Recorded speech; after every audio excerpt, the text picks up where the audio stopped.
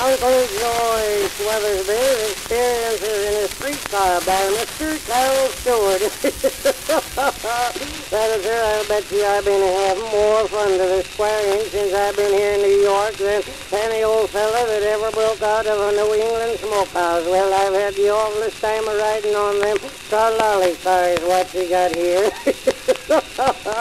I got into one of them the other day and sat down. I never laughed so much in my life. Over in one end of the seat was a little slim lady, and right alongside of her was a big fleshy lady. And finally the little lady looked around the big lady. She says, they ought to charge by weight on this line. Big lady says, well, if they did, they wouldn't stop for you.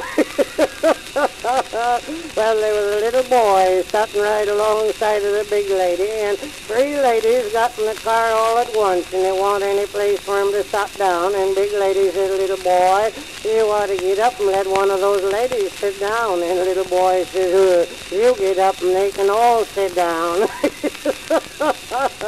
Well, there was a lady come in the car and sat down. I just about busted my buttons laughing. She had a little valise in her hand, just about a foot square, and she opened the valise, took out a purse, shut the valise, opened the purse, took out a dime, shut the purse, opened the valise, put in the purse, shut the valise, and give the dime to the streetcar feller, and he give her a nickel back. And then she opened the valise, took out the purse, shut the valise, opened the purse, put in the nickel, shut the purse, opened the valise, put in the purse, shut the valise, and stop the car, please. Well, I noticed up one end of the car there was a little round machine up there. Conductor, he had a clothesline tied to it, and every time he got a nickel, he'd yank on the clothesline. First said in, then it said out, out and in and out. Well, I couldn't tell what all them darned in and outs meant, but I come to the conclusion it represented how much the conductor was in and the company was out. I got talking to that fella on front end of the car, fella what runs all the machinery, and he was a pretty nice fella. Showed me how everything worked and told me all about it. And when I got off, I said, goodbye, mister. Hope I'll see you again sometime. And he said, oh, I'll run across you one of these days. He won't run across me if I see him first, I'll tell you that right now. Uncle Joyce Weathersby's experiences in a streetcar by Mr. Carol Stewart. That is, sir, I'll bet you I've been having more fun to the square inch since I've been here in New York than any old fella that ever broke out of a New England smokehouse. Well, I've had the awfulest time of riding on them lolly cars, what you got here.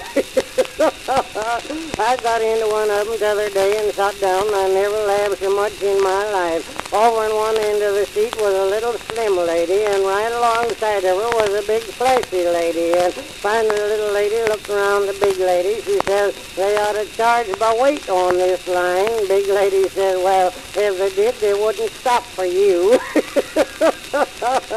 Well, there was a little boy sitting right alongside of the big lady, and three ladies got in the car all at once, and there wasn't any place for him to sit down. And big lady said, little boy, you ought to get up and let one of those ladies sit down. And the little boy says, you get up and they can all sit down.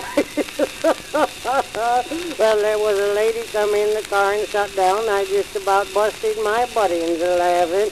She had a little valise in her hand, just about a foot square, and she opened the valise, took out a purse, shut the valise, opened the purse, took out a dime, shut the purse, opened the valise, put in the purse, shut the valise, and give the dime to the streetcar feller, and he give her a nickel back. And then she opened the valise, took out the purse, shut the valise, opened the purse, put in the nickel, shut the purse, opened the valise, put in the purse, shut the valise, and stop the car, please. Well, I noticed up one end of the car there was a little round machine up there.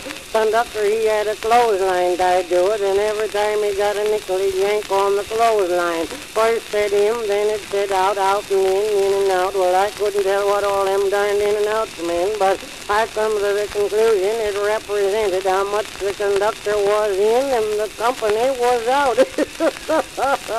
I got talking to that fella on front end of the car, fella what runs all the machinery, and he was a pretty nice feller. Showed me how everything worked and told me all about it. And when I got off, I said, "Goodbye, mister. Hope I'll see you again sometime." And he said, "Oh, I'll run across you one of these days."